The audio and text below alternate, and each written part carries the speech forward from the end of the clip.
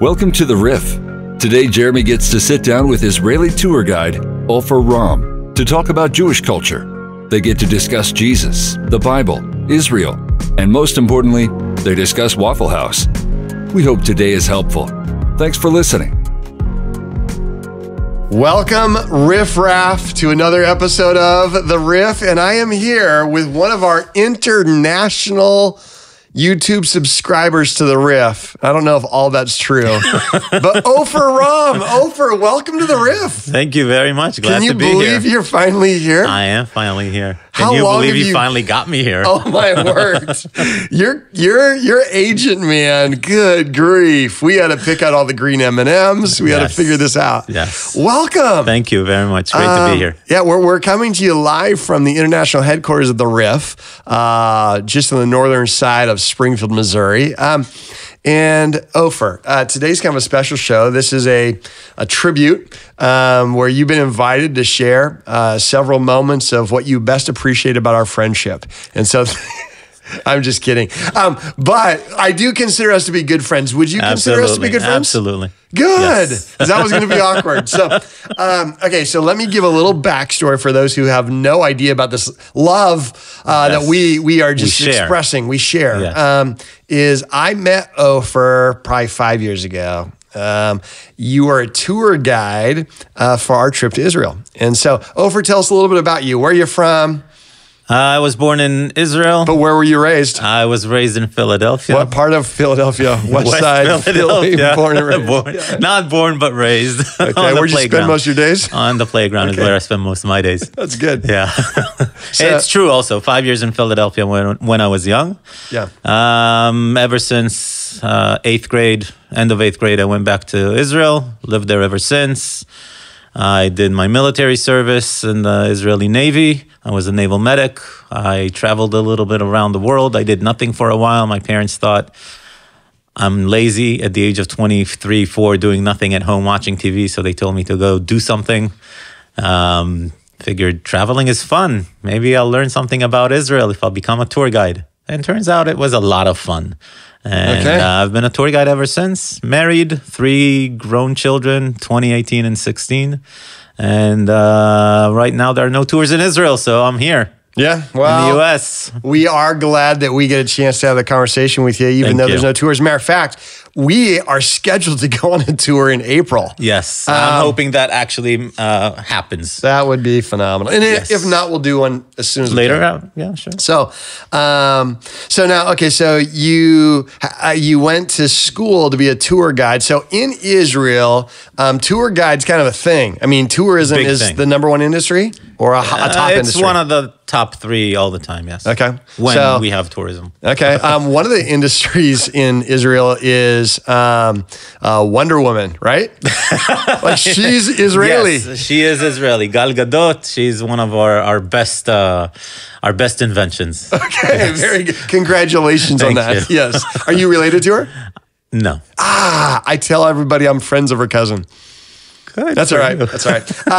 Okay, so you grow up, you know of tourism and tour guides. So what does it take to become a tour guide in Israel?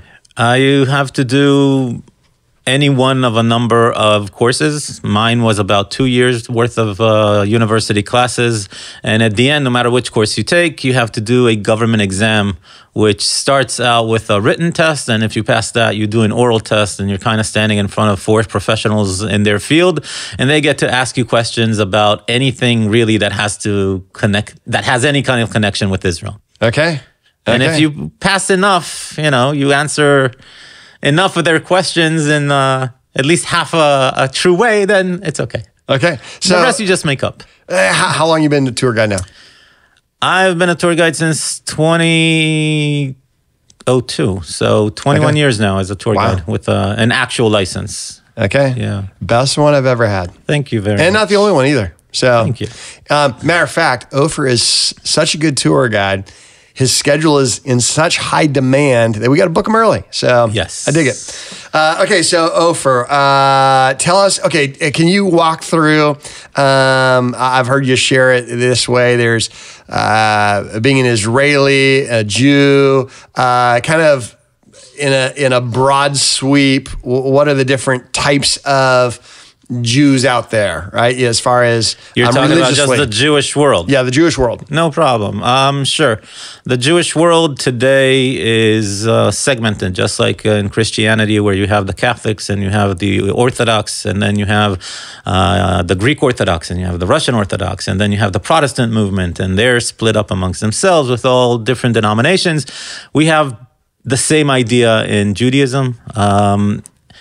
For the most part, religious Jews are those who accepted rabbinical understanding of what needs to be done when there is no temple. Okay. Jewish law, for the most part anyway, deals with how we treat each other, but it also has how we treat with God. And so they take a lot of that, most of the Old Testament, most of their laws come from the Old Testament. Old Testament, and there's also the oral law, which a lot of people don't realize, but the oral law that was given by Moses when he comes down with the 10 Commandments, it was given to the entire congregation. It was passed down generation to generation, father to son, and it's as important as the written law. It's not that the written law is more important than the oral law. And all of the laws that have to do with the temple, we can't do them anymore because there's no temple for the past 2,000 years. So the rabbis at some point after the destruction of the temple sat down, understood that we need a replacement system, and they came up with something. This is what we call today prayer.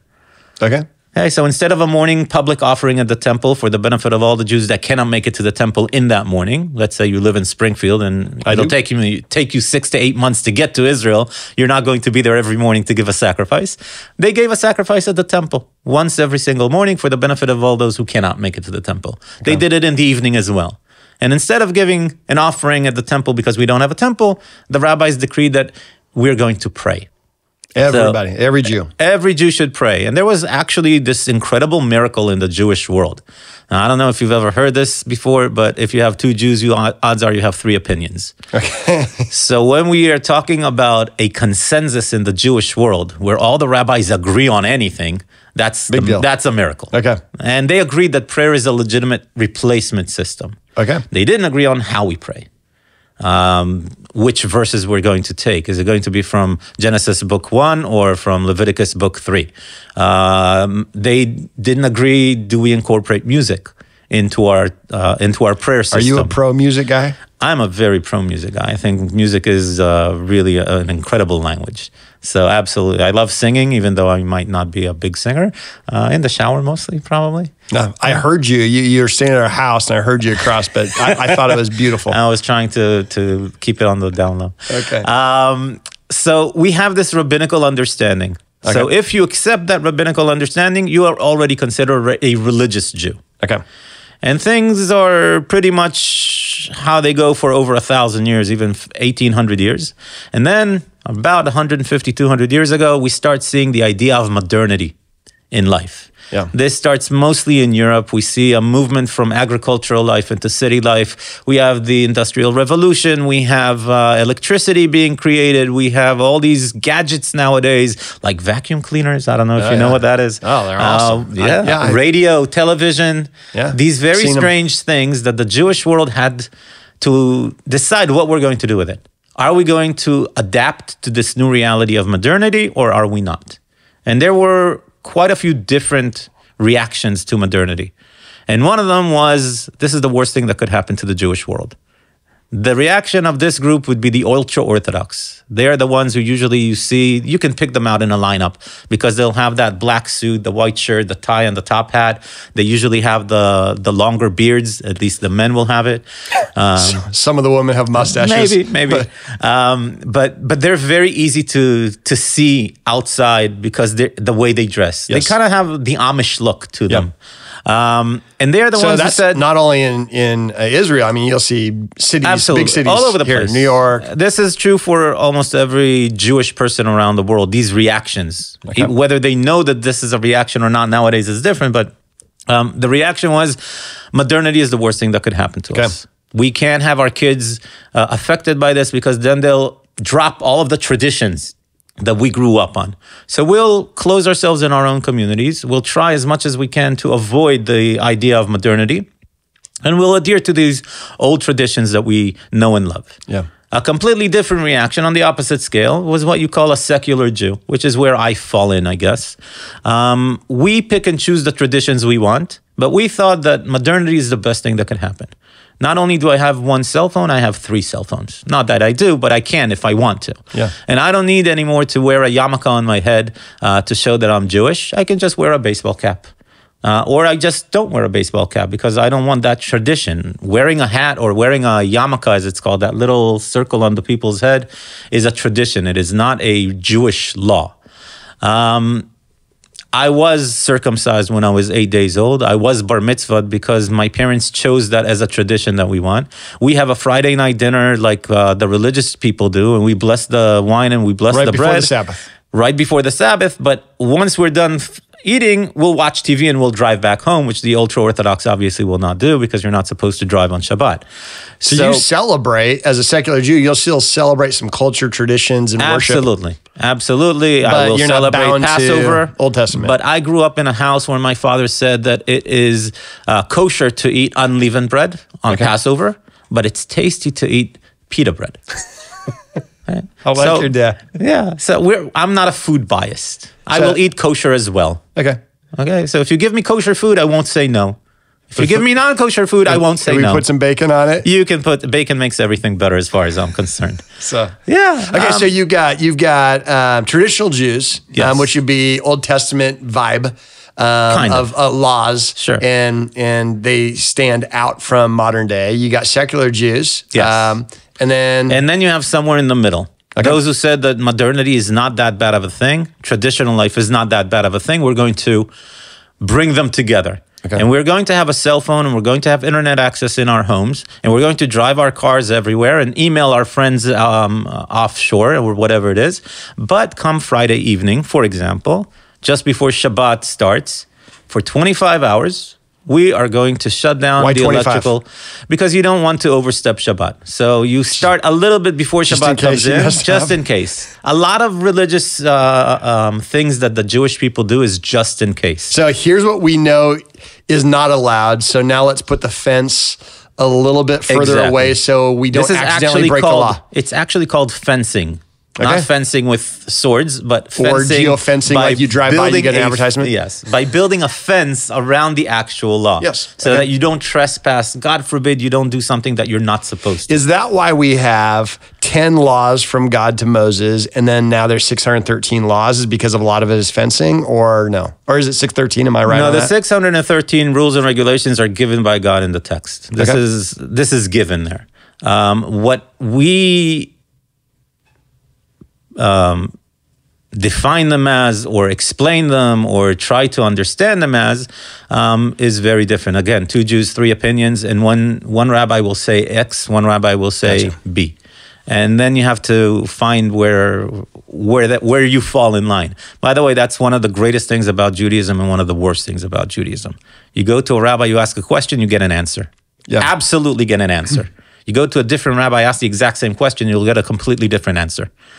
And then it's up to you to decide which rabbi you want to follow. And even back when we study the context of the day that Jesus was walking, what was that?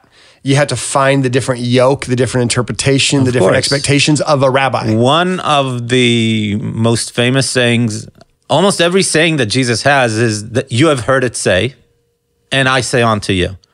Because one rabbi said something, and Jesus is saying, well, you've heard Rabbi Opher say one thing, and I'm telling you that the way that you're supposed to read the text and the way that you're supposed to interpret the text later on is a little bit different. And reading the text has an infinite possibilities. What we are doing today in our modern Bible, both in Hebrew and in the English version of the Bible, we have basically decided how to read the text. What do I mean by that? I'm sure that you will understand if I say the 3 English words, let's eat grandpa. I know all 3 of those words. You do? Yes. Okay, so there's something missing in these 3 words that will completely change the meaning of the words without interpretation, just the way I read them. And that's called punctuation. And the problem is that in the ancient scripture of the Jewish people, there is no punctuation whatsoever. What we have is a big paragraph. It starts here, it ends here. And then when a rabbi reads that ancient text, he gets to choose where he starts, where he ends, where he puts the comma, where he puts the period, exclamation point, or all the other grammatical things that we added, that today are added already into the text. Yeah. So when somebody comes to you and says, let's eat grandpa, you will say, yes, you can read it like that. But wouldn't it make more sense if we say, let's eat, comma, grandpa? Instead of I want to eat grandpa, it's I want to eat. Grandpa, you want to eat? Little known fact about me, and this is absolutely true. My descendants, no, not my descendants, my ancestors. Okay, well, maybe my descendants as well. My ancestors were part of the Donner's Pass. Are you familiar with the Donner's Pass? I don't think so. Well, just to put it clearly, is that means let's eat grandpa might not have had punctuation in it. So they had desperate times call for desperate measures. So anyway, but yes, punctuation should be important. Absolutely. So now what the rabbis are trying to do, and this is what Jesus is a part of, is they're trying to decide how is the more right way of reading the text. If you can read the text, if it's there and it's black and white, then you're not wrong. This is why we always say that rabbis are never wrong. They're just not always right. And what happens is if a rabbi can convince other rabbis of his time that he is more right than them, by showing them that it makes sense because in the next passage it corroborates what they're saying. Yeah. If I can convince my friend Rabbi Jeremy here that my way is more right than yours, I become a great rabbi. Okay. And when you look at the text, when you see what Jesus is talking about, you see that his way of reading the text is incredible. You see that already when he's 12 years old and he's coming to the temple in Jerusalem with his parents for one of the holidays, one of the pilgrimage holidays. His parents forgot him. Now, never mind how you forget a 12-year-old son while walking 9 or 10 hours to Jericho, and only once you get to Jericho you find out that he's missing. They're not bad parents. There's a reason for that. But when they come back and they finally find him, they see him on the Temple Mount, and the rabbis, he's asking them questions. They're asking him questions. He's replying with his questions. There's no such thing as question and answer in Judaism. You ask me a question, I reply. I don't answer back. I reply with another question. And the way that he's phrasing his questions shows those rabbis that this is a truly gifted child. Yeah. That he is showing them that you can read the text in ways they didn't even think about. He is a prodigy in the Jewish world. Okay, so talk to us a little bit about how important understanding the culture of first century Israel was for someone who picks up a Bible now and starts reading about anything, the life of Jesus. Why is culture important? Well, first of all, once you understand the culture, once you understand the rules of engagement, once you understand Roman culture, because that was a big part of the life back in those days, you read the text in a completely different meaning. We like to say that the Bible was written for you, but not to you. The Bible. I totally agree with you, but that makes a lot of people clench. Either their teeth or their body. That's okay. I have no problem with that. Say it again. The Bible was written for you. It was not written to you. Yes. The truth will set you free. It will. First, it'll punch you in the neck. It will. In Israel, if we say anything that offends anybody, that's fine because they have the right to be offended and we have the right not to care. Okay. It's fine. Break that down a little bit. So when you say the Bible is written to me but not for me. Yes. What does that mean? Yeah, what does that mean? So when Jesus is speaking to the crowd 2,000 years ago, they know the laws, not just the Jewish laws. They know the Roman laws of that time. So he doesn't need to break it down for them. And when he speaks of turning the other cheek, if somebody hits you on the left cheek and you need to turn the other cheek, in our Western world right now, when we read that, this is a sign of non-aggression, for example. Oh, you don't need to make things worse by hitting him back. But if you understand the culture and the rules back in those days, you actually understand that this is a way that Jesus is using Roman military law against the Romans. Jesus has been calling for a rebellion since the time he was able to. He is calling for the kingdom of heaven to be the rule of law in the land of Israel. The rule of law in the land of Israel during his time is the Roman rule of law. Yeah. So if I'm calling for any kind of a different law, I need to get the Roman law out of my way. I have to oust them somehow. I have to rebel against them.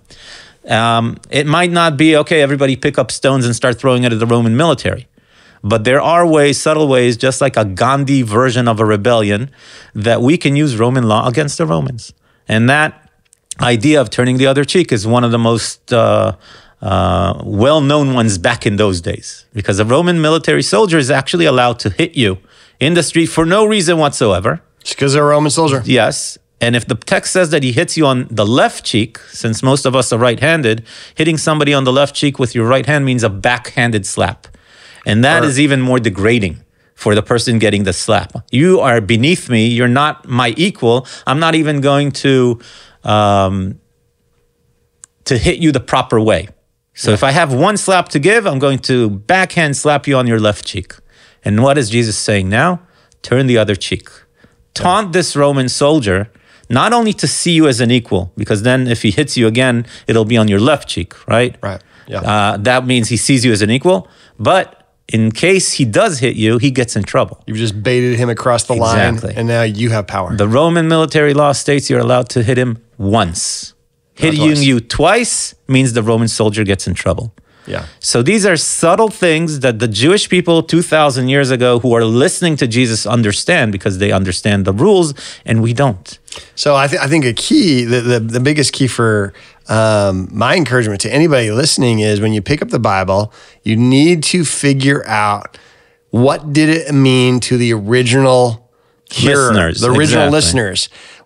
So what did it say? What did it mean to them in their setting? And only when I understand that can I now interpret what does it mean to me, because it's super dangerous to just pick it up and say without context. Here's another cultural thing. Give it to me. You keep hearing that Jesus is being challenged by the Pharisees. A Pharisee is a Jewish person 2,000 years ago who belongs to a specific school of thought, let's call it that.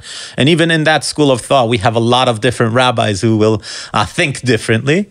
And they're challenging Jesus. They're confronting him with questions. But this is a part and parcel of day-to-day rabbinical life back in those days. They have heard their rabbi say, and now they want to hear Jesus's understanding, Jesus's interpretation, Jesus's way of reading the text. And they're not challenging him to make him fail. They're challenging him to see what he has to say about the same subject. Because again, Jewish rabbis are never wrong. They're just not always right. And maybe Jesus's way of reading the text or interpreting the text or whatever it is that they're asking him, maybe that is more right than what they've heard a different rabbi say. And we want to get to the bottom of it.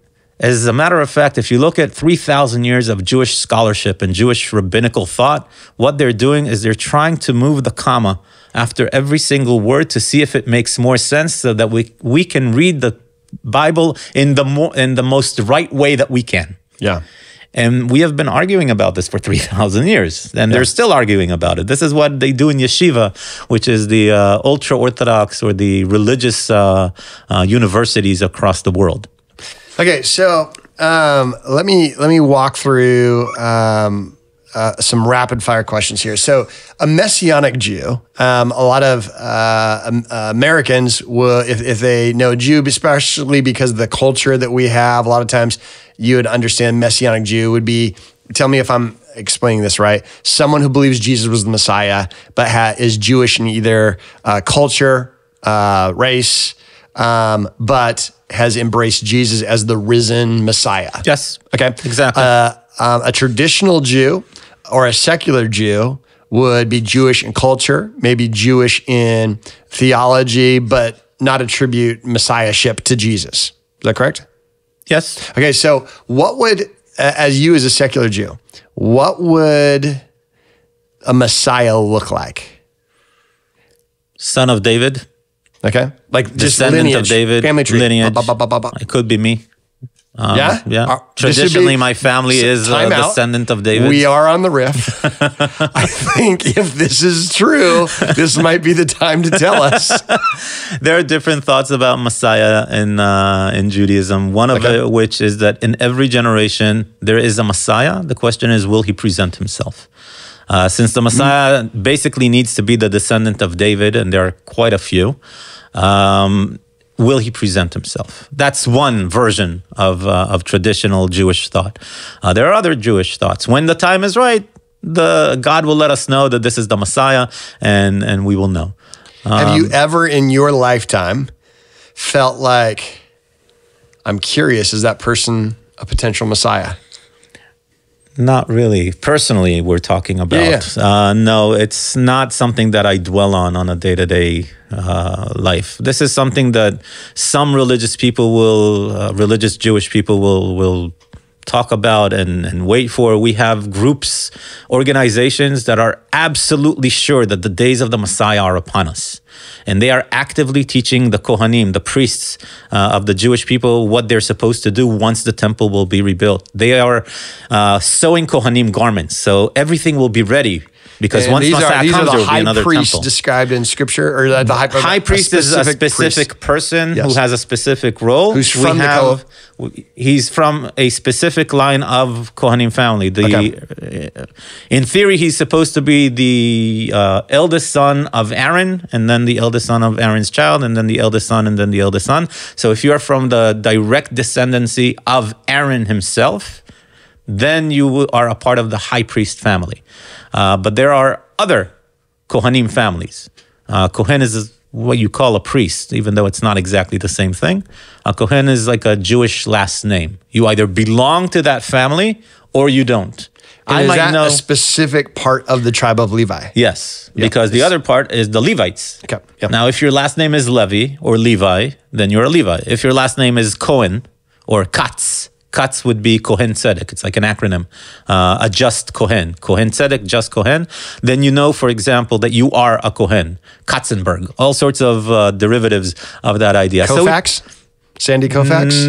No, Sandy not direct. Koufax. No. He might be known, but he's not a... He was the Dodgers Messiah. Not that I know anyway. Yeah. So we basically know who the Kohanim are. Okay. We basically know who the Levites are. Those are the more important parts of what we need when a temple will be rebuilt or come down from heaven. So if we're talking future events, we're talking for those who are waiting for Messiah. Yes. The temple is a key figure. Yes. What if someone just said, I am starting a construction project and it will be the temple? Is that enough? Or does it have to be a divine? What would have to happen? In Jewish thought, there is no one answer. Okay. And therefore, some people think that when the time comes, the temple will come down from the heavens as one big block of a building and just situates itself wherever it is. Others have And at that point, if that happened tomorrow, you'd be like, I'm in, game on. Oh, yeah. I'm going to say goodbye to all of my lecture appointments that I have here in the United States. I'll catch the first flight back to Israel and stand in line to give my thanks to God. Absolutely. You'll stop eating I'm a huge believer in God.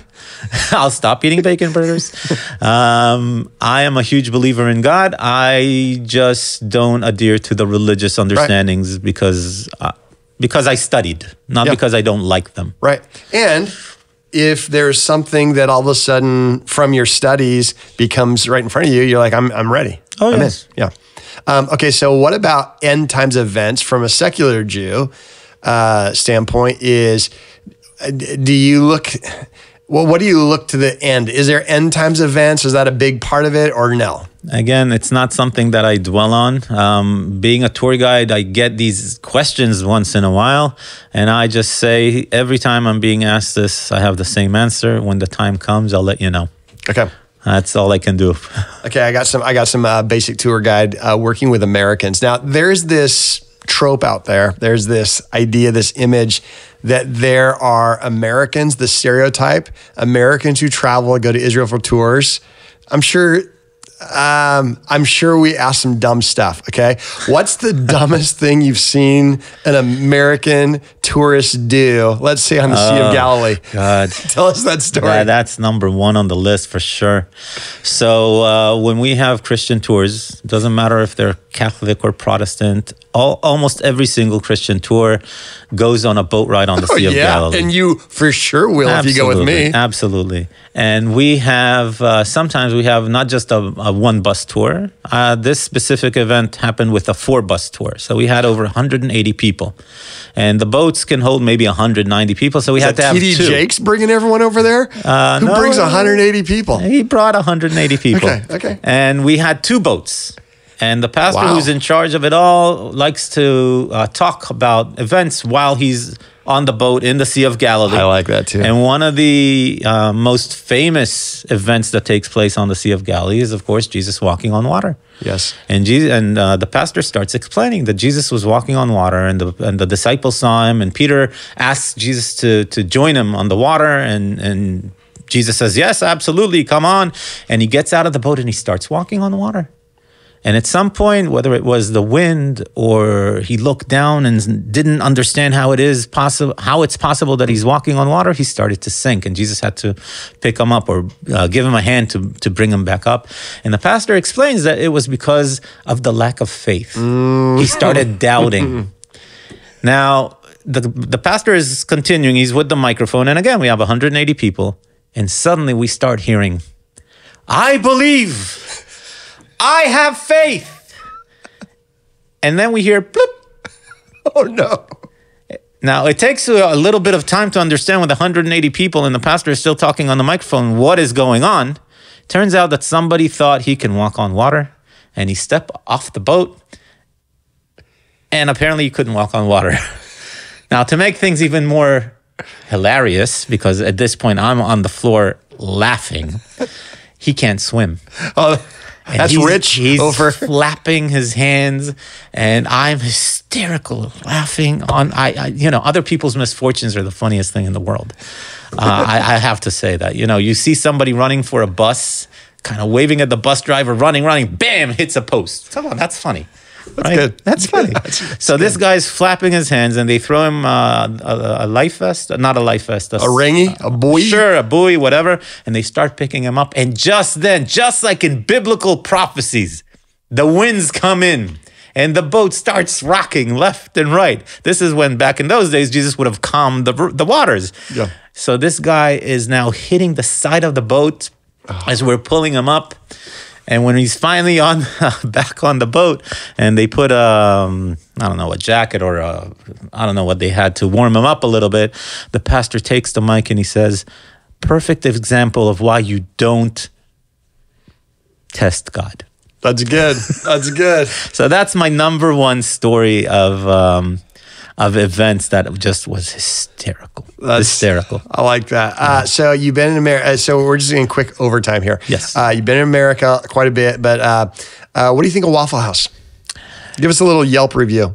We were there this morning. Yes, and I think it had some of the best, not tater tots. What was it that I had? The potato thing. Yeah, you What had is it called? hash browns. Hash browns. Yeah. Some of the best hash browns I ever had. Really? Yes. Wow. I was introduced to something I never dreamt of. Tell us. That is possible in this world. Yeah. They showed me an apple butter. Well, Or apple I butter, think or- I don't know if it would be a singular apple butter. I think apple butter. Apple butter. It's a thing. It It's a is. thing. Apparently, it's a thing. And I've never seen it when before. I ordered it, because I ordered it with my wheat toast, Yes. and for your white toast, Yes. but then you changed it to raisin. I did. You were like, apple butter, that sounds delicious. Yeah, and but you it's like opened it, jam. and your eyes changed. Yes, because it looked like jam, not butter. It is jam. I got to is tell you, it's jam. not butter. It's not Okay, butter. that's what it looks like. Okay. What is your favorite American music artist? I don't know that I have a favorite American music artist. I like different types of music. I like different types of songs from different artists. I need you to pick one. My go-to would be probably Guns N' Roses' "Sweet Child of Mine." That's like number one on my song list. Is it really? It is, yes. Very good. Okay. Question for you is Chick-fil-A. Yes. Seems to be Look at my a eyes big thing open. for you. How many days in a row would it be enough for you to eat Chick-fil-A? Well, I've been here since October 26th. That means I'm here for about 3 weeks now. And aside from Sundays, on average, I probably ate once a day. Yeah. All right. We will do that today, by the way. Of course, we Yeah. must. Yeah. I don't want to break the streak. No, you went to Bass Pro. I did, but that was 5 months ago. Yeah, that I might was have last to time go you were again here. to remember what it's like. What do you remember most about Bass Pro? Was it something you told all your Israeli friends as soon as you got off the airport when Absolutely you came back? not. Like, no? No. No? No. Do you remember what was there? Yes, everything. Yes, everything was there. Literally everything, from shoelaces to boats. to guns and crossbows, knives, and just everything. It was unbelievable. Tell me, do you think I got a hat from there? You did, you did. You did. So now the Bass Pro, the problem is you got to watch those Bass Pro hats because the stickers, the B falls off and then you feel really silly. Just kidding, Bass Pro.